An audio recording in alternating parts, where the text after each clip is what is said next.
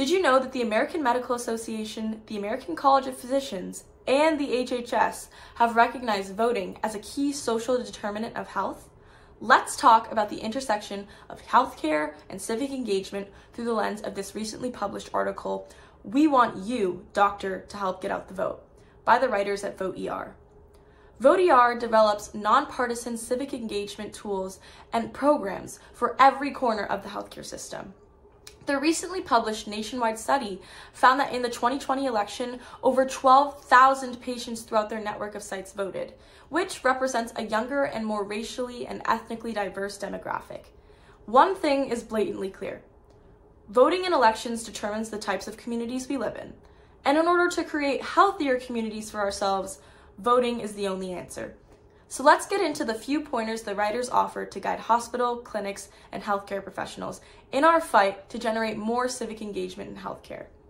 Firstly, nonpartisanship and agency are two foundational pillars for creating healthcare-based voting engagement efforts.